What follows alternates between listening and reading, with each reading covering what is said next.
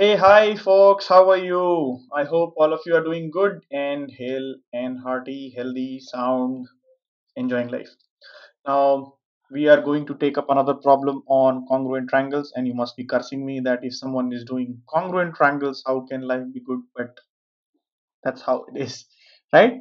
And I think questions are good, and it gives us a lot of mental exercise and we learn how to solve problems. So hence I like geometry proving problems. I hope if you're also uh, keen on doing geometries, then you have to solve more and more problems, right? So what's the problem here? The question says AC is equal to BC. Okay, where is AC? Okay, this is AC, this is BC, and DCA, so DCA is equal to ECB. ECB. I hope you are able to.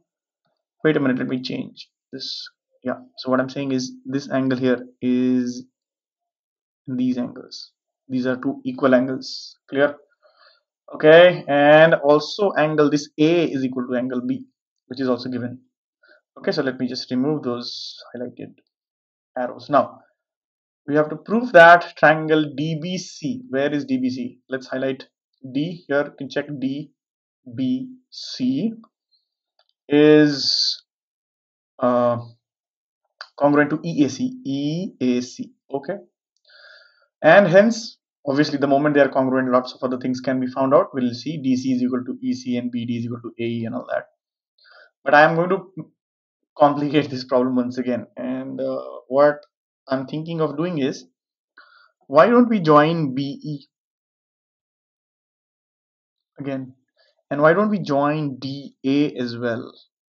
Okay, now can we prove this? So over and above whatever is given, can we prove that triangle ADB is congruent to triangle BEA? ADB BEA. That's one. And hence, can you prove that AD is equal to BE? This is what is the extra thing you have to do. So let's do some mental exercise. Don't worry. First, we'll prove what is given, and then we'll try and go there. Okay, so let's go about the proof. What is to be proven? So as we have been doing, let's write given. So what's given? AC is equal to BC, no doubt about it. AC is equal to BC. This is given. And what else? Angle DCA. DCA, check DCA. Where is DCA? DCA, yeah, is equal to ECB. ECB, yes, right. EC and B. Very good. And DBC. Angle DBC. Where is DBC? Let's check. D is here, B is here, C is here. So this angle is equal to EAC. Yes, is equal to angle EAC, folks. Right? Let me write it a little better way, because clarity of mind is what we are seeking. So EAC, right, properly, EAC, correct. What do we need to prove? Prove that. To prove what do we need to prove? Triangle what? DBC. So DBC is congruent to triangle EAC. And for that, what all do we need? One thing you wouldn't have seen, DBC, right? So DBC, one thing is anyways given, AC is equal to BC, so that's given. Also one angle is also equal. If you check, see, first is this side is equal to this side, and this angle anyways is equal to this angle between the two triangles. I hope you are able to identify the two triangles which we're talking about. If not, let me draw this for you. So this is the first triangle, this is the first triangle, and the second triangle is this, right? So just to highlight, okay, and then I'll take it away, just to highlight. So this and this, right? These two triangles are, to prove it, we have to prove that these two are equal, congruent. Let me take away all of this, otherwise you will get utterly confused. I hope, yep. So I'm taking away all this.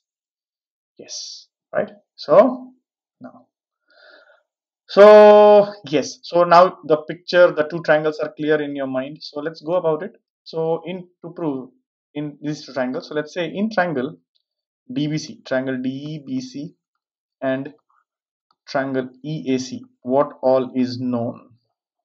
What do we see? So one is clearly angle EAC, or angle DBC itself, DBC itself is equal to angle EAC. So point number one angle is established to be equal. Which one I'm talking about? This one here. This is equal to this, right? And AC is equal to, or in this case the side will be BC, so right, BC is equal to AC. So I'm getting A. So if you see, this is the A, then this is the S, so we need one more A, and we're done. What is that A? So either the top angle meaning this D is equal to AE, but that's what we have to prove actually. See, we have to, isn't it? No, we don't need to prove that, but anyways, we don't know whether D is equal to E, but we know one more thing. What is that? Look at this. Let me write it here. So if you see angle ACE is equal to angle DCE, or let me write ECD, trace the points ECD plus, let me, for the convenience sake, let me write this angle as X. Okay, and this angle also will be X because that's given. So ECD plus X. Okay, and angle BCD is also angle ECD plus X check. Both are true, isn't it? ECD happens to be the common angle, and X you add to both, you'll get two of these angles. So hence, from these two together, I can say here, I can say angle A. So first I'll write BCD because I have taken that triangle in the left hand side. So angle CD, right? So BCD is equal to, see this one will be equal to angle ACE, and tada! So hence so we get the third A, right? So ASA criteria fulfilled, right?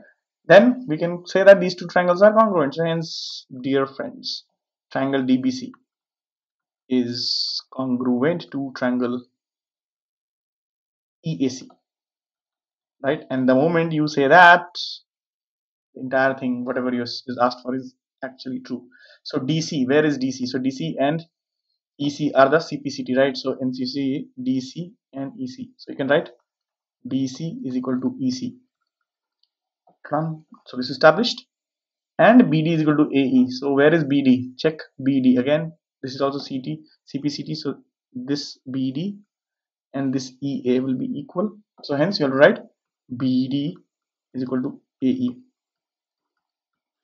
True. Both are true. And reason is corresponding parts of congruent triangles. CPCT. Now the evil mind, what we'll do is we'll connect AD and BE. Do you think these two triangles are also congruent?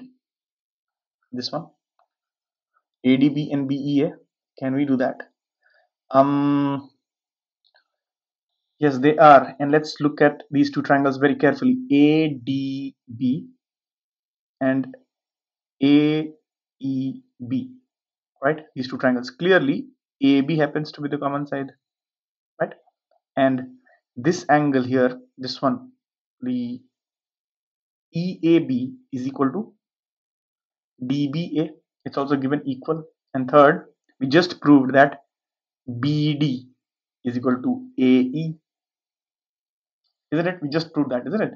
So hence let me now draw further. So you see triangle ADB, mark the point. So ADB I'm taking first. ADB, I'll again draw it properly. ADB, triangle ADB, and triangle BEA.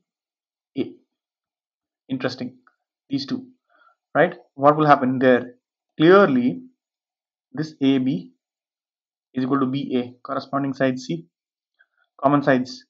So AB is equal to BA, no doubt about it. What else? We also know that angle ABD is equal to angle BAE. Who says? I am not saying anything. The question is saying, right? ABD. Where is it? Or is it so? Yeah. ABD. Where was it given? A B. Yeah, that is CBD is ABD actually. So it's given here. See,